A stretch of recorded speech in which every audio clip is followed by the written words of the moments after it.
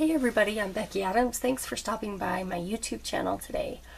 First of all, I'm going to apologize in advance for my voice. I have been sick with the flu over the last several days, and today is the first day that I'm kind of feeling better, but I know that my voice is a little scratchy and I'm still a little bit congested, so I apologize for the scratchiness of my voice. It will be better the next time I film, I promise.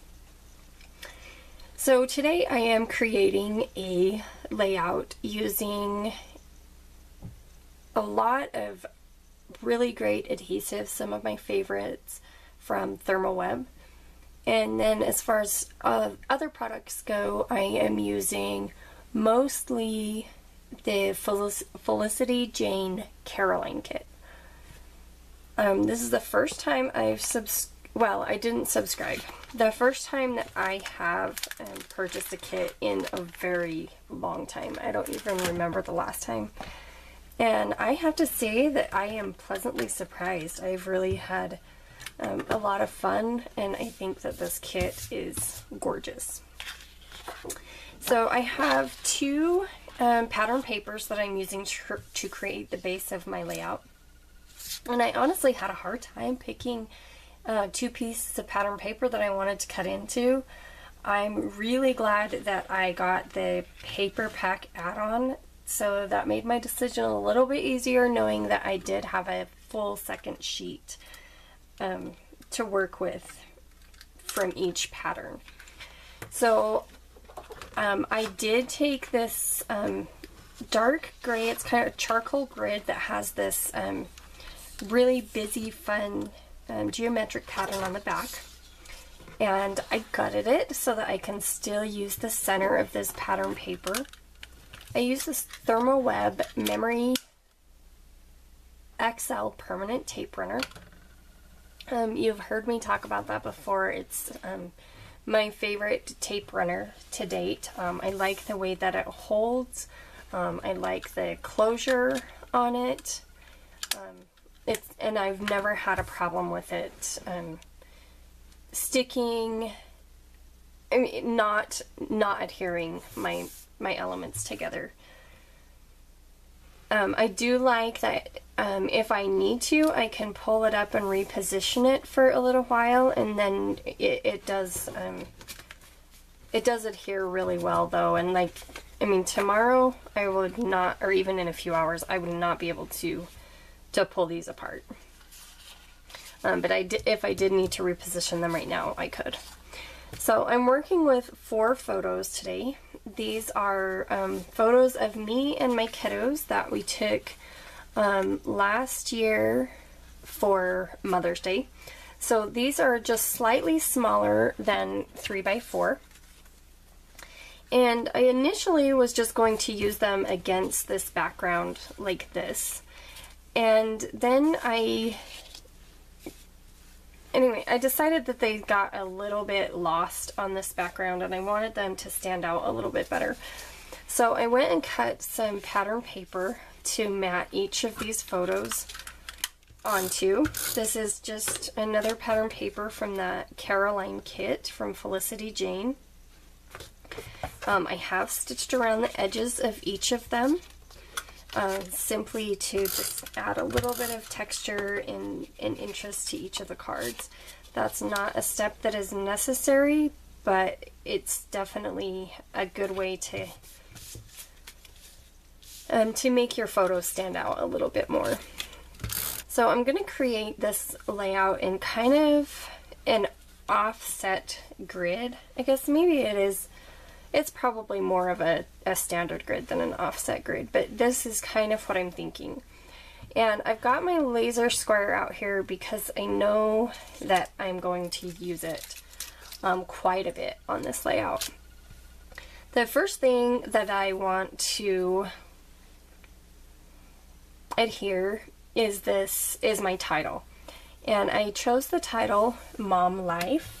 And to ground my title just a little bit, I'm going to use this branding strip.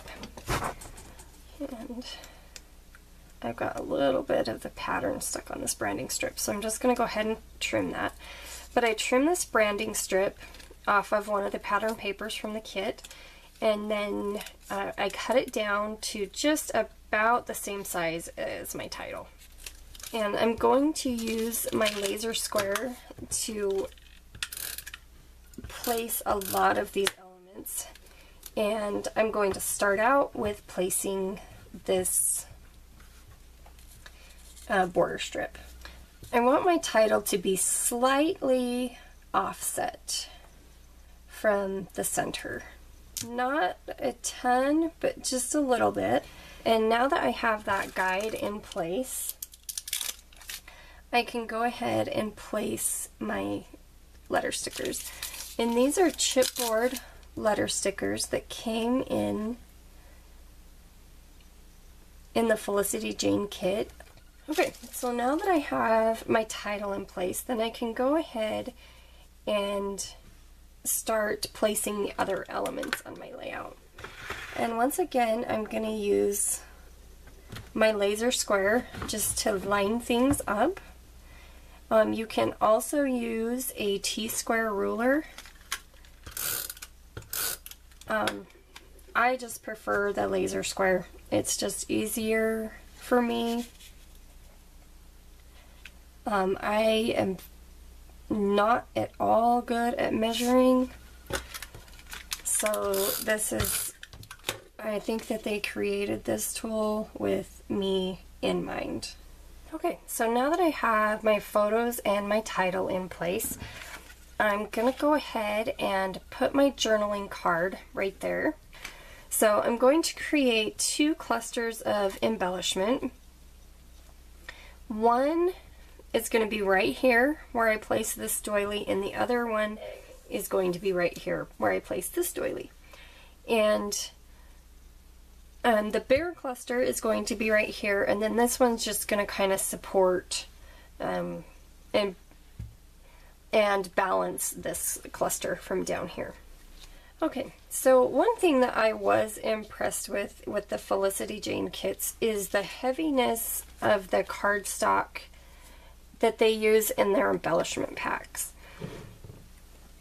And I love that. I love, you know, a bulkier, kind of heavier, better quality embellishment. But that also makes me reach for a different adhesive, which is no big deal.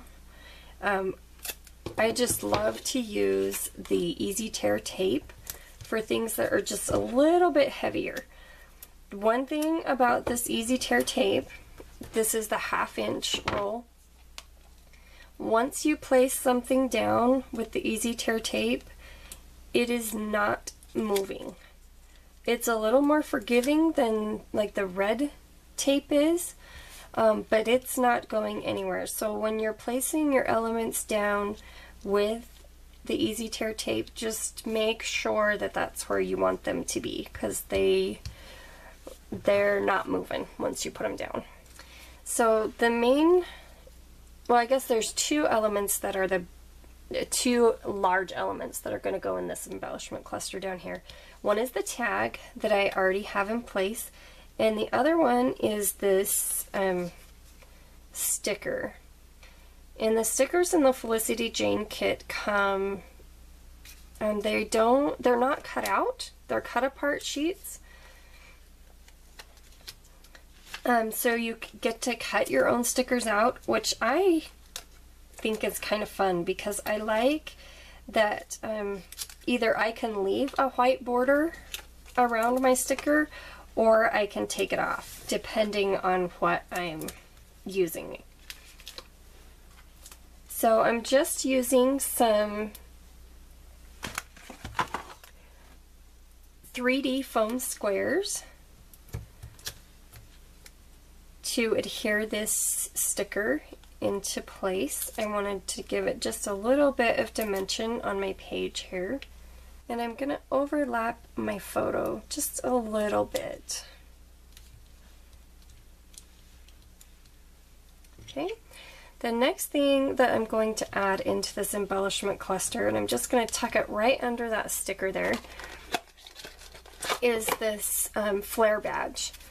And my favorite way to adhere flare badges is with the adhesive dots, so the Zots. And I just want that flare badge just barely under that sticker. Okay, and then right above there, I'm going to add some fussy cut flowers. And these are flowers that I cut from pattern paper. And I'm going to just put a little bit, I'm going to use the memory runner here on the bottom, on the very bottom, and then I'm going to pop the top of this flower up with some 3D foam squares. Okay, and then for an additional little bit of color, just to add that peach in and a little bit of texture, I have another fussy cut flower. And I'm just going to tuck that right there behind that flower. Okay, so I've got most of this embellishment cluster in place, and I want to work on this one up here for just a minute.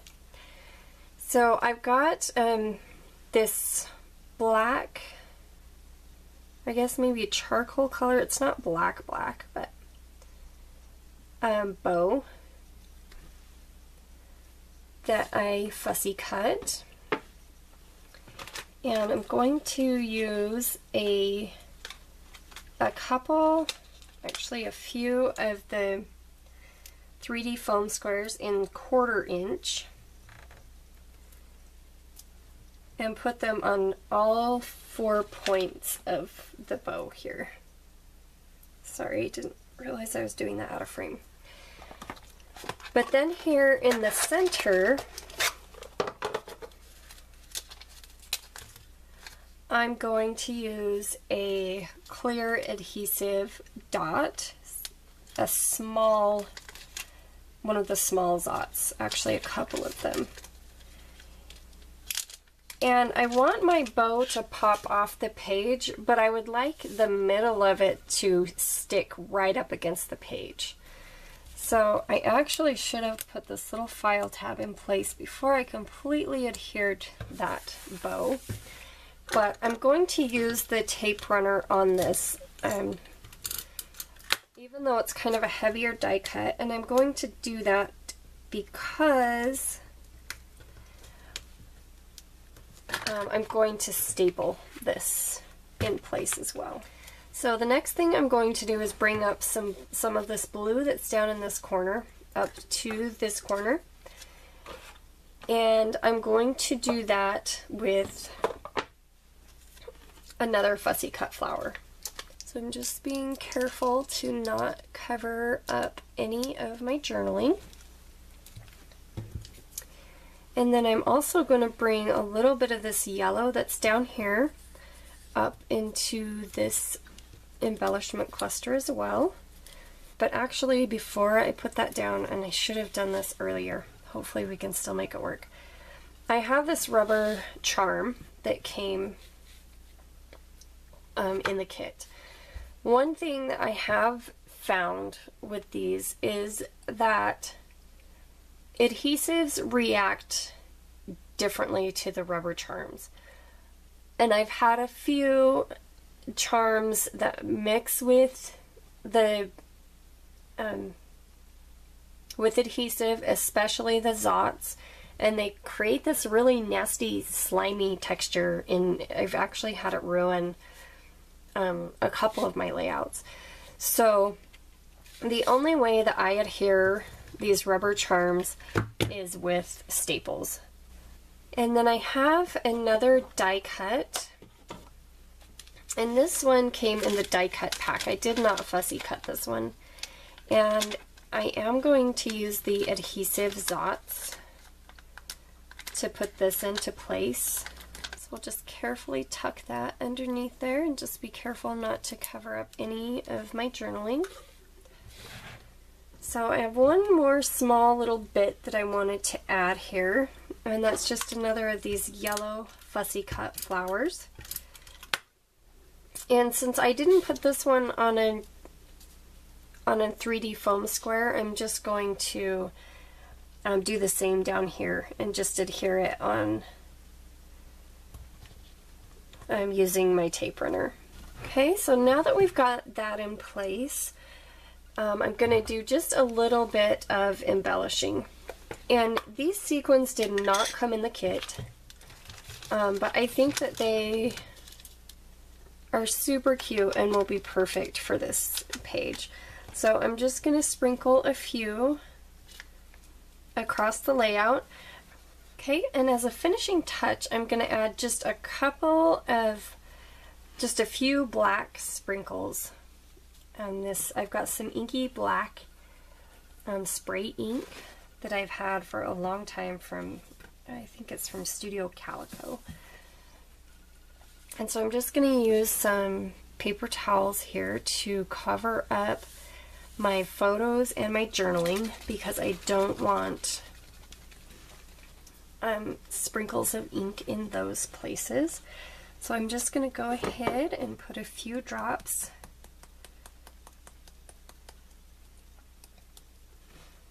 of black ink around these two embellishment clusters. Okay, and after adding those ink splatters, I think I'm ready to call this one finished. So thank you again for stopping by my YouTube channel today. I appreciate you taking the time to watch my videos, and hopefully this layout provided you with a little bit of inspiration for the upcoming Mother's Day holiday. So everyone have a happy Mother's Day, and I'll see you again soon.